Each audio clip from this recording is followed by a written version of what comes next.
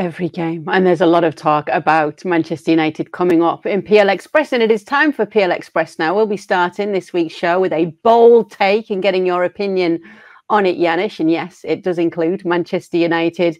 We're also going to be giving our thoughts on Liverpool and Spurs, a little bit away from the VAR controversy, because I feel as though that's dominated everything, and understandably so. But let's focus on what we've learned about the teams.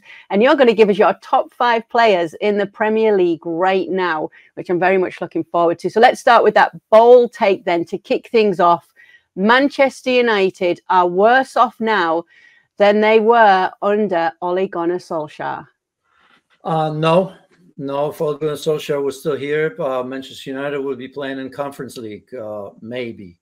I mean, he was there long enough, right? I mean, and okay, one time he's brought him in, they were in the Champions League, so give him due, and one of the cup finals, if I remember correctly. But no, I mean, that obviously didn't work. I mean, he was the opposite from Ten Hag, almost too nice, I suppose. We'll get to Ten Hag in a second, but I don't believe that would have been the right choice. In terms of Ten Hag, he's not beyond criticism. I think I've been very positive on him because he gave us a reason. I mean, the first season was absolutely outstanding. And when we say first season, I mean, he got there when things were just about same as now, if not worse to a degree, right? So a little bit of shock treatment was needed, and now he's got to manage. And that's the criticism, because when you first get there, you have to do a little bit of maintenance there, and that happened with Maguire, that happens with Ronaldo, maybe with some of the players. Then obviously he got some of his players in. Those players are disappointing, and you and I have voiced our opinion. Players that are coming in that he was comfortable with because he had him, at some stage at Eredivisie, be it at Utrecht or Ajax, obviously. And as we've said before, there's a massive difference between the two leagues. And it shows. And I don't even want to name check all these players because you know who they are. And that's usually not the type of players that come to Manchester United. The question that I don't know about, because I'm not there, did he want them over some of the better players, or are Manchester United not able to tie down the best players? Because I think part of it is true. I think the top players don't want to come to Manchester United anymore. It's as simple as that. We see it over, we've been hearing about Harry Kane and, Daniel Levy not wanting to sell to a competitor, money, this or that. Who knows? Maybe Harry Kane said, no, this is a bright old mess. I don't want to go there. I'm not guaranteed anything over there, and I'm going to Bayern Munich. And that could have been the case with many other names that we've heard over the summer, because that's where Manchester United are at the moment. And I hope, and I know a lot of Manchester United fans, and they're not kidding themselves. I hope there's not, the people that I don't know, I hope they don't kid themselves thinking that Manchester United are what Manchester United once were, because they're not. And I think we see a little bit of that. How to get them back? Well, it took Sir Alex Ferguson many years to establish Manchester United as one of the greatest clubs in history, right? I hope that this Manchester United is not being brought down by yet another manager, because, to put everything on Ten Hag is unfair, of course, because they've had some great coaches, just to mention Jose Mourinho as one of them. So, yeah, it's not great, but that doesn't mean that we can't have a go at him. And, Kay, look, I mean, that shock treatment needs to continue, right? Because the boys were talking about, the players. Look, I want to see the leadership for Bruno Fernandes. I'm not sure I'm seeing it. There are games that he plays well, but leadership is a lot more than just playing well. Rafael Varane, Casemiro, Rashford, gloves are off, right? I mean, if I think of him, the statute of limitation has expired on him. He's 25 years old. And I think, what we saw last season was great. We don't see that often enough. And I think, to a degree, massive mistake of giving him a bumper deal last year. I know how he did that. He probably held them up for ransom because it was easy to say, I may want to go somewhere. They knew how great he was last season, how much he's needed, and how bad it would look if somehow Rashford wanted to leave. So he got extra money.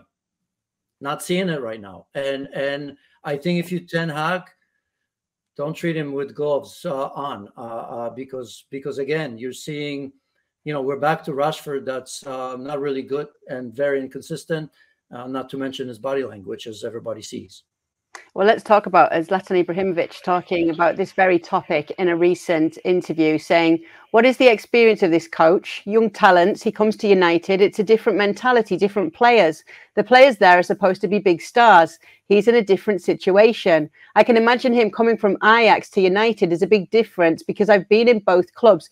Essentially, he's alluding to the fact that he's not managing big players well. Could be. I mean, look, Zlatan, loves Jose Mourinho. I mentioned Jose Mourinho. They were there. Okay, Jose Mourinho, what did he want? Europa League, right? Jose Mourinho now is. Well, he said Janusz as well, didn't he? He said that his biggest achievement was finishing second with his United side, and many people did roll their eyes and say it's so typically Mourinho to say that. But you can see what he meant. Yes, but no, I'll give you that. I think that maybe he is not experienced in that yet. But again, they chose who they've chosen. I don't remember many other big names banging around and saying, I want to go to United as managers. Does Zlatan mention a manager that wanted to be at United or should be in United? Those are two different stories, right? So remember, the season was already being played in. They decided to make a change. And at that time, forgive me here because I don't remember who the other names were, but, I just don't know of many big time experienced managers that at the time absolutely wanted to be at United. I could be found out wrong here because I just don't remember. But, some of it is fair points. I just wish that Zlatan came out with that statement last season when Erik Ten Hag came in and got Manchester United to the Champions League spots, won the League Cup, and lost to Manchester City in the final. If Zlatan said that at that particular point, hats off. Now, yeah, it doesn't mean as much to you. But what about the players that Erik Ten Hag's brought in? What to make of what he's done here? Alessandro Martinez, Anthony, Onana. Because obviously you do look at when a new manager comes in, the players that they've given the nod for and the players that they've said that they wanted. What's your assessment there? Well, I think I just said it. I just mentioned. I don't think those are the type of players that Manchester United should be going after because there is a massive drop off, right? I mean, which player? As I said, Onana. Let's give him some time. Not good enough right now. Remember, De Gea wasn't either. Maybe he'll come good. Malacia, again, not a player that I would envision at Manchester United. A player that makes a difference. Maybe for depth, maybe. Anthony, he was wonderful. He was very young. Give it to Zlatan. This was a very young team that kind of we looked at as Ajax. Great. We knew what they can do there. And from time to time, we knew that they could do it in the Champions League. But at the end of the day, we knew that ultimately it's not going to happen for them, right? So it's a different way of looking. They were not favorites ever to win anything. Manchester United historically is favorites to win all the trophies, and that's a massive difference. Højlund, again, I think I agree with Stevie. He's going to get better, but I don't know if Manchester United can afford to keep on waiting for teams. It's a little bit similar to Chelsea, isn't it? When we talk about managers, when we talk about players, when we talk about different way of running things, I do think in this crazy chaos, Chelsea are a little bit more organized. At least they have a owner. Although maybe crazy to some, but that's willing to spend the money. And we all know with Manchester United, it's kind of a little bit different. So again, not beyond criticism. I think this is an important time, next couple of months for Erik Ten Hag, because if this continues, we're not going to see Erik Ten Hag at the helm of Manchester United for sure. So let's go back to basics on how he does turn it around, because as you said, and you mentioned what he did last season, I feel as though we were praising him a lot more than criticizing him. And obviously as facts change, opinions do. And that's just the way it goes when we're talking football and particularly managers as well. But what does he need to do to just try and get back to basics and turn things around here? I think, fundamentals. I mean, we often talk, we don't see the identity, which is part of the issue that we're all having with him, because by now we should have seen more, right? But right now it's not about that. Just like Chelsea, you've got to win. You've got to win 1 or 2 or 3 games. They're not that far from top 4, so let's not panic just yet, because I promise you, if they win 1 or 2 straight games, you're going to see Manchester United a little bit closer to where you expect them to see, because they were never favorites to win the league, at all. Even if things were going better for them, I don't think that this team is capable of doing that. Get some players back. For me, it's always an excuse. I'll give that to Chelsea. I'll give that to United. I gave that to Liverpool last season. No coincidence that Liverpool are doing a little bit better with some of the transfers right now than they were last year when they also had 8 or 9 or 10 players. I don't care how much money you have. I don't care your name. I don't care how much, the depth. When key players are missing, it's always difficult because you never have the lineup that you want to have and that you think is capable to delivering the ideas that you may have. But the basics, just win games. However, at this stage, if I were Manchester United, I wouldn't be looking necessarily for style points. I would just be looking for wins. For wins. Calm the storm down just a little bit. And then when people stop talking about not winning the games that you're supposed to win, that's when you can build. That's when the confidence comes back. That's when the players actually want to go to the training ground instead of pulling up in the car and saying, oh, here we go again. It doesn't change no matter where you are.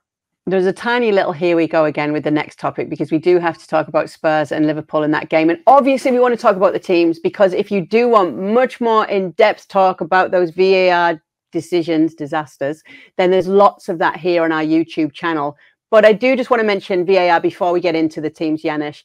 And I'm going to ask you, if you got the choice tomorrow to keep it or get rid of it, what would you choose? It's impossible. I've always been against it. I see the value of it. I mean, if you can somehow improve it, I just think that, with everything that VAR brings, I mean, the soul of the game is lost, right? The spontaneity and all of that. That to me bothers me.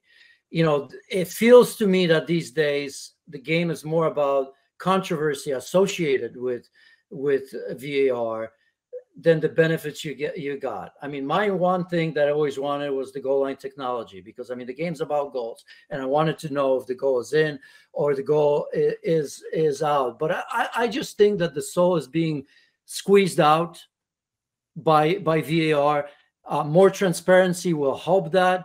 I think when you improve VAR, but I mean, how long are we going to be waiting for that, right? Technology is going forward in every walk of life. We have AI now everywhere, and that seems to be happening, every hour something's getting better. And yet here we are with this, what I will call drive for perfection in an imperfect game.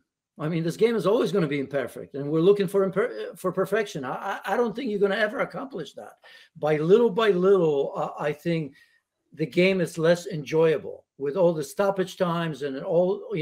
This is not about VAR in particular, but because of it as well. Now we're playing longer and all of that. So I don't know, but part of me, I have to admit, I went to a couple local games recently where there's no VAR, and every time a goal went in, I was like, I want to see that again. I don't know if I trust it. So I have to be honest with myself. So let's hope that we can improve it somehow very, very quickly. And VAR Liverpool has all the rights to say what they have said, to want it to know, because it's massive, and it's not just for them. I hope they're fighting the fight for the benefit of everybody, right? And I hope when it happens to somebody else, they continue to press PGMOL and everybody to make this quicker, faster. If we had semi-automatic offside at the World Cup, why isn't it here? No explanation, right? This is the richest league in the world. They should have everything that they have and others have ahead of everybody else. Yeah, they need to get their act together. Okay, I'm going to do you a few quick fires on Spurs. Are Spurs the real deal? Yes, sure they are the real deal. Until something goes wrong, and it will go wrong. As Spurs as Premier League, are they a title threat? No, they're not. All right. Okay. James Maddison, Heung-min Son injured, and you look at that depth and you say, look, Enge is a great guy. Everybody's playing for him. I think the fans are happy. I think the fans are just happy to think of the possibilities, right? They're not thinking about the title. I mean, if we are here 4 weeks away and they're 5 points away from the top, yeah, we can have this conversation. But, they're 1 or 2 players away from losing 2 or 3 straight, and that'll be that.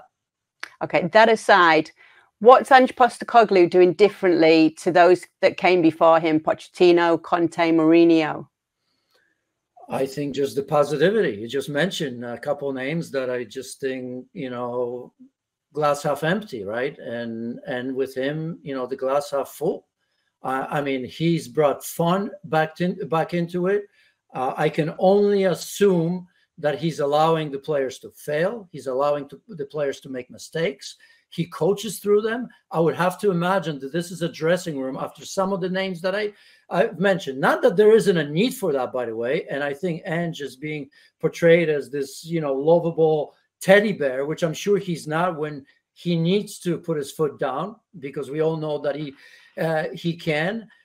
But I think as a player, and, I hear this from friends or from people that are around there, is that, even when you make mistakes, when you lose all the time, there are times when you come into that dressing room the next day, and when you lose or when things don't go your way, obviously you have to start with the mistakes, right? You might have a video session where you have to point out what's went wrong. And when it happens all the time, or time after time after time, you can't help it, but it's negative. But what if the message is different? And instead of saying, this is a mistake, this is a mistake, this is a mistake, which, by the way, every player knows. Every player knows. Players don't kid themselves. They just hope that it's not going to be pointed at you time and time and time again. What if a manager like that comes into the dressing room, puts the arm around you, say, here, I'm going to show you how to make this better.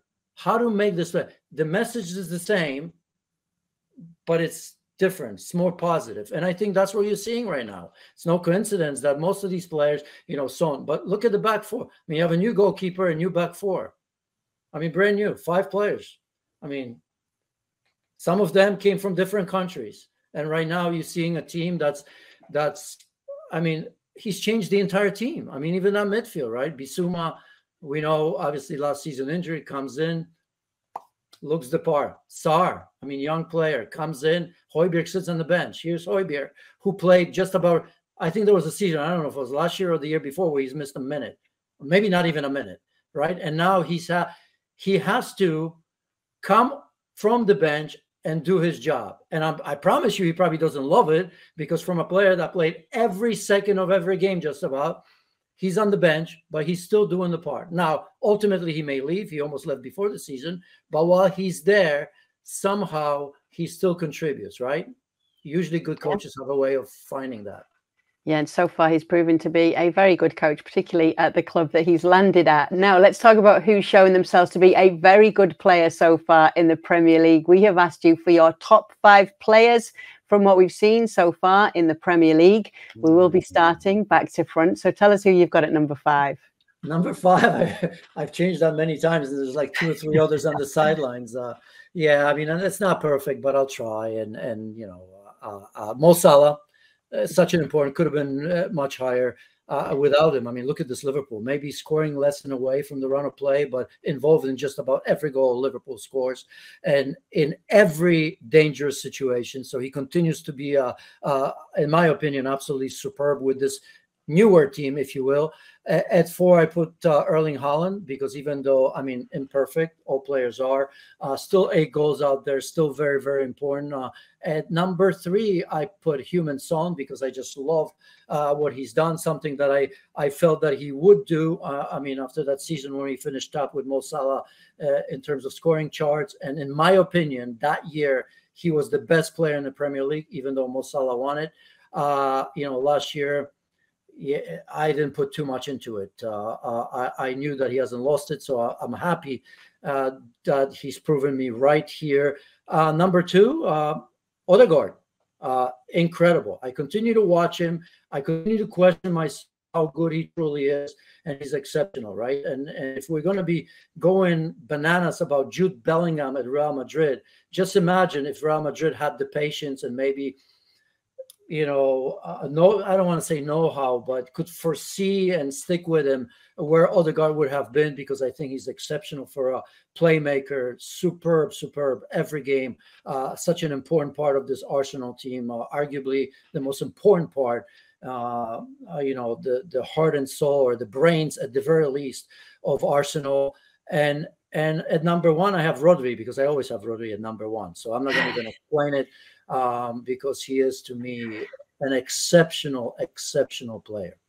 All right, nice to see. No love for Szoboszlai so far with what you've seen in the I'll Premier get League? to it. The best is yet to come. And at least, I mean, soft spot for him for a long time. I don't need to explain that. I think the best is yet to come. Ollie Watkins was very, very close, because scoring goals is very important for this Villa project. James Maddison, I really had a hard time pushing him out of there. Really, if somebody makes a case that Maddison should be there over Son, or so fair play. I mean, those three players were kind of next. I mean, they're about. Which, you know what? If I put it there, I'd be at peace with myself.